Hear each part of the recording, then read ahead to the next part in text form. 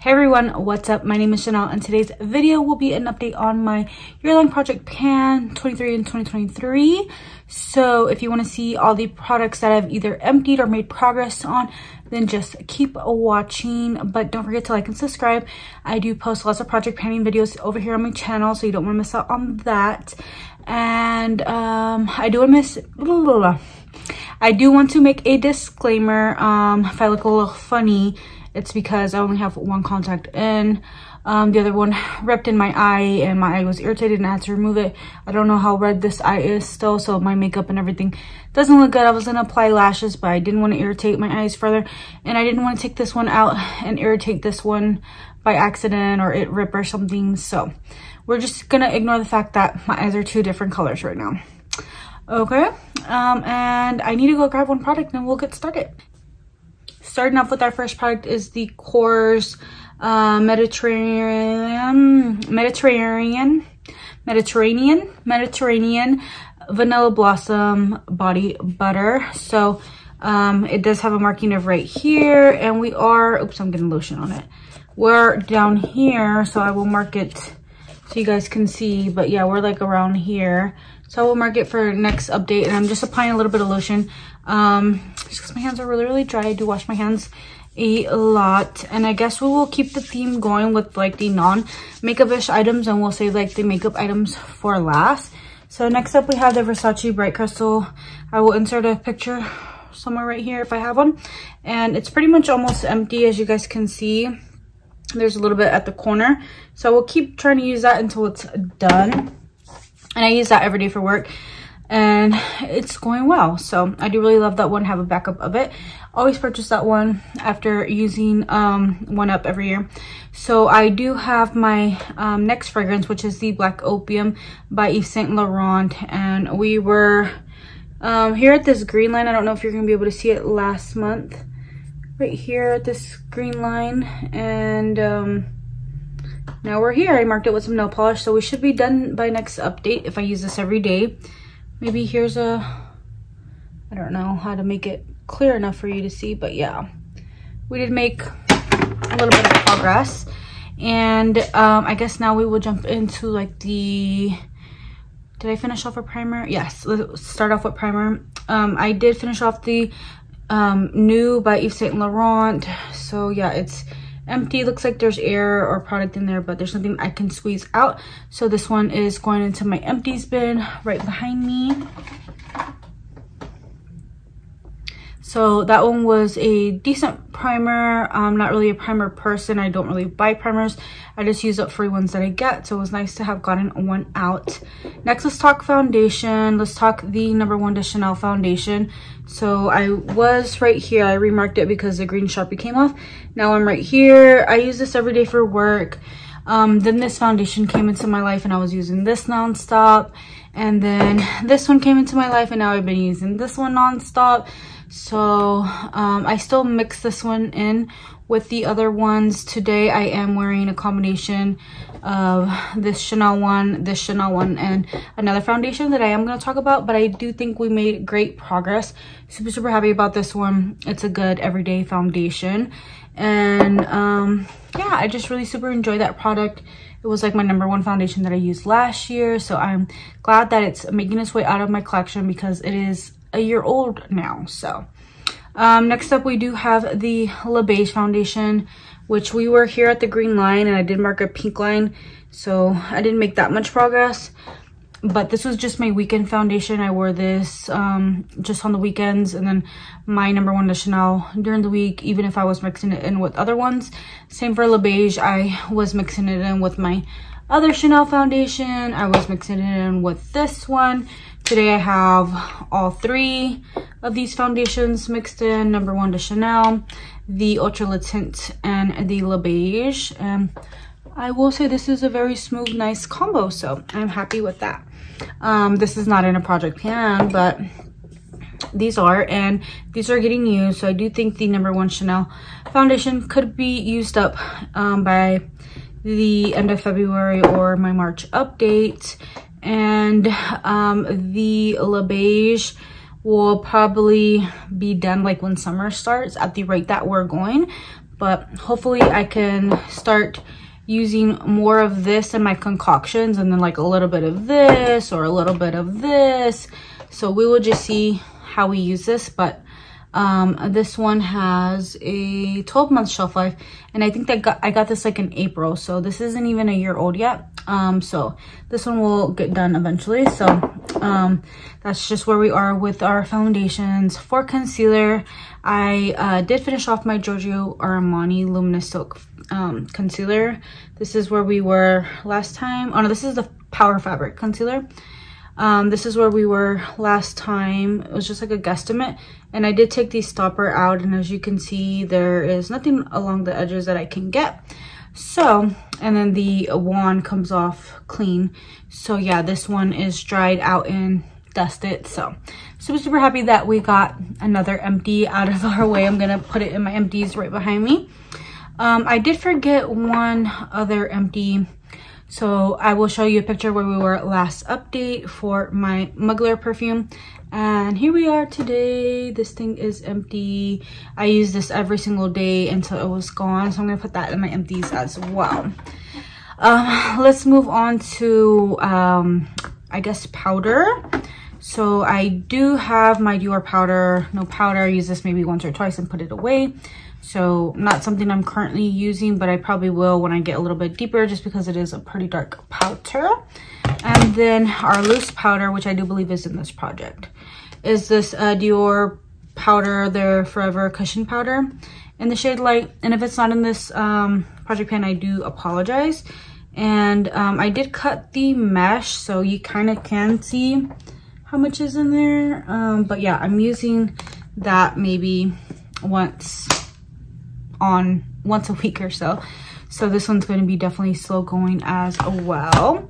And I think I do have my other powders right here. I did put my Charlotte Tilbury Airbrush Flawless in the shade what is it, Fair to Light in here, which this used to be my bronzer that I finished up in 2021, I want to say. So yeah, there definitely is a difference. I'll insert a picture where we were last update and where we are now. I'm super proud of myself that I made a little bit of progress, considering that I don't like this one as much as the other powder that I'm about to show you.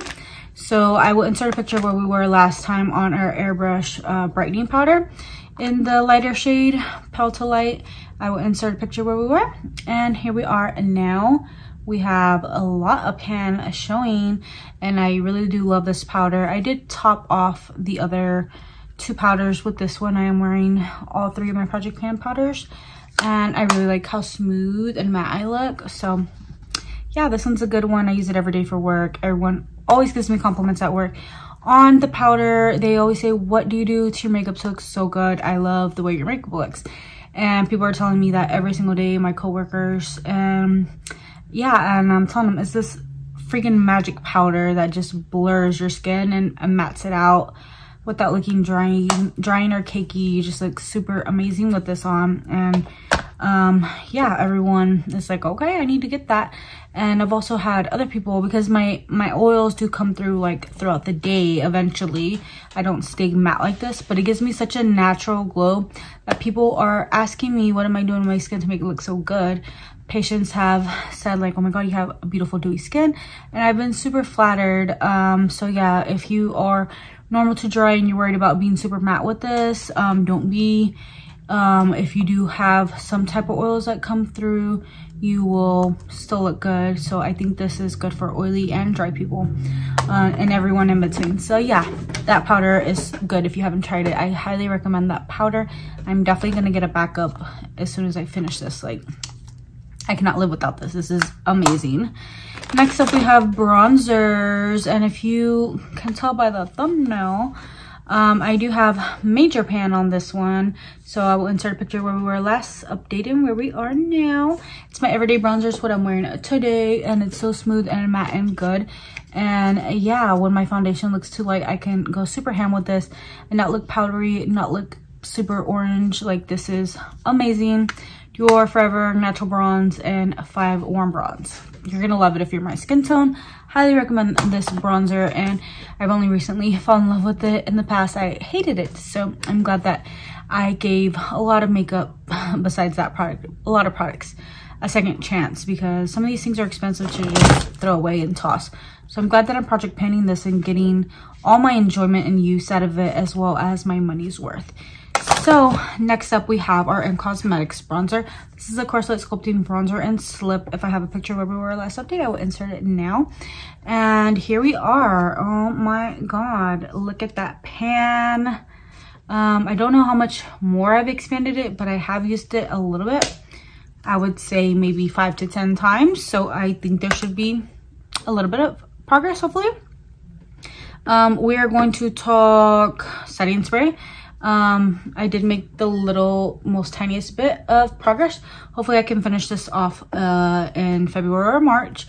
I've been using this one that's not in a project pan a lot more, but although this one's finer, I can get a little bit more dried out with this one. And with this one, I find that that doesn't happen. But this one, the sprayer sucks. So I'm hoping if the Professional Super Setter by Benefit ever goes on sale in the full size, that I can purchase a big bottle to see if the sprayer works good, because I think the product is actually good, but it's kind of hard to gauge if it is or not because of how it splatters on your face, and you have to kind of try to tap off the little splatter marks. So yeah, this is one that I want to hopefully try again in the future to see if I really like it or not. And let's see, where else are we? I guess we will talk brows. Today the one that's in my brows is this one. This is the NYX brow glue. I don't think there's much progress on it because I've only used it a little bit, but yeah, we're making a steady usage on it, I guess. I've been using it in my brows on the weekends. That's what I have in my brows today. I do enjoy this brow gel. And then next up we have the Patrick Ta what is this called, Shaping Wax in the shade Tinted. I will insert a picture of where we were last time, and I did use this one probably a good few times because I feel like it does look a little different. So here's the before, and yeah, here's where we are now. I think it does look super used, in my opinion. I think it's a decent product, but it's more on the clear side than tinted for me. But again, I have darker brows, so it's kind of hard to tell. And let's see what's next. We have the NYX Control Freak. I haven't not used this one since it being in my project pan. It does have a 6-month shelf life. I have had it open for more than 6 months. It doesn't smell off, but hopefully I get to use this before it expires. So I'm thinking when either one of these go, I will focus on that one. Probably when this one goes, because it's nice to have something that just has a wand and you just apply it really quickly, opposed to having to wet this one and use a spoolie. So we will use our brow products as much as possible, because on the daily I'm using my ABH one, which I don't think is in this project. So I guess that leaves us with lips. For lips, my everyday lip is this Dior one. It was supposed to be my everyday lip, but it turns out this other one that's not in a project pan by Gucci is my everyday lip, and that's all I have left of this one. So no use of ever putting this one in a project pan, although I should have probably put this one in the project pan. So yeah, this one was supposed to be my everyday lip, but this is more my everyday lip balm. So whenever I'm home or getting ready to go out or something like that, getting ready for work or getting ready to go somewhere, this Dior lip color is the one I'm reaching for. I'll give you guys a nice swatch of the color. Peachy warm color. So here's where we were last update, and here is where we are at now. Super proud of myself. I am using this a lot, and it is nice and creamy, so it is getting used up. The only gripe I have with it is that it comes out of the lip line, so that's why this cannot be my everyday lip. I can't go out in public looking a hot mess. So this is one that I'm just using as a lip balm at home. An expensive one at that, but I do want to get my money's worth and use this up. This is like $45 or something. So yeah, we're gonna use her up. And Then we'll focus on some more expensive lipsticks up there as I use them up. Next up, we have lip liners, which I do have one empty. I think I'm missing one more lip liner. Let me see. Okay, I have all of them here now. So this one is the what is this one? Pat McGrath contour. I will show you where we were last update, and here we are now. This guy is totally empty, as you guys can see. There's no lead in there. So this one was my everyday lip liner, and I was wearing that with my Gucci lipstick every single day, and it just contours your lips perfectly like the name suggests. So also putting that in my empties, so when you guys see my January empties, you guys will see all the beautiful products that I used up. Next up, we have this Chanel lip gloss. I'll show you where we were last update and where we are now. So I don't know if you guys can see, there is some windowing here. It is about right there. That's where the windowing is. So this is the gloss that you guys see me applying in every single video, and this is what the gloss looks like every time I'm applying a lip gloss. It's this one. It's like a purpley mauve cool tone nude color. Super, super pretty. I was wearing like a pinky red lipstick, and this just made it more mauve nude, but still pretty nonetheless. I think it goes with our cooler tone eyes, but so good. And now I guess we'll talk our lip liners.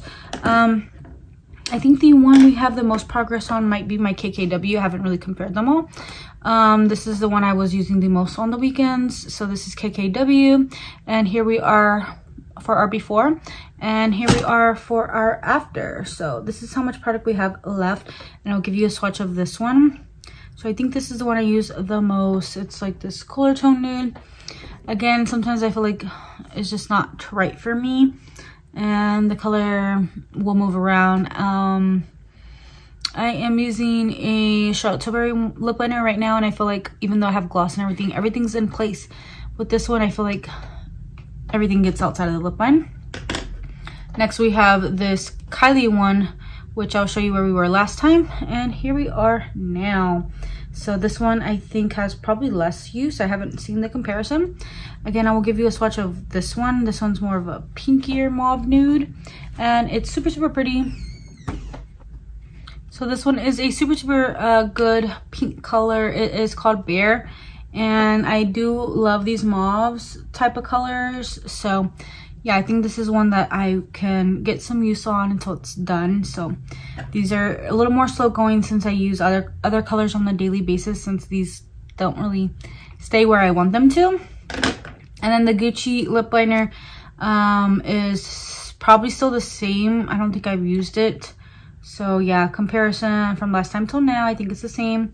And then I will give you a swatch of this one as well. And it's just like this nude brown color. A little lighter than what I like, so I think this one will be panned, but it's not something I probably will repurchase just because it's not deep enough for what I like. So I believe those were all the products that I had to talk to you guys about, and I think we kind of slimmed down our, so I do believe that we pared down our panning items to about 17 items if I count it correctly. So I don't think I will be doing like a rolling style project pan for this particular project pan, just because I want to get these certain items out and then participate in other project pans. But what I didn't say in my intro video is that I would like to pan these items and only work on these items up until September. And once September hits, I'm going to do a 30 by 30. So I'll be turning 29 on September 21st. So from September 21st of 2023 to 2024 will give me a whole year to work on 30 different products. I don't know how that structure of the project pan will be, if I will pick all 30 all at once or project pan like 10 at a time until I get to the 30, just because picking 30 all at once is a lot. Wait, 17, 18, 19. Oh, it was 19 products that we have here. But anywho, yeah, that's all I have for you guys. I hope you guys really enjoyed this project pan update. I think I'm doing amazing, and I want to keep the momentum going, and hopefully I will have a handful of empties to share with you guys in the next update. Let me know what you're project planning in the comment section down below. And until next time, have an amazing, blessed day or night wherever you are. Mwah. Bye.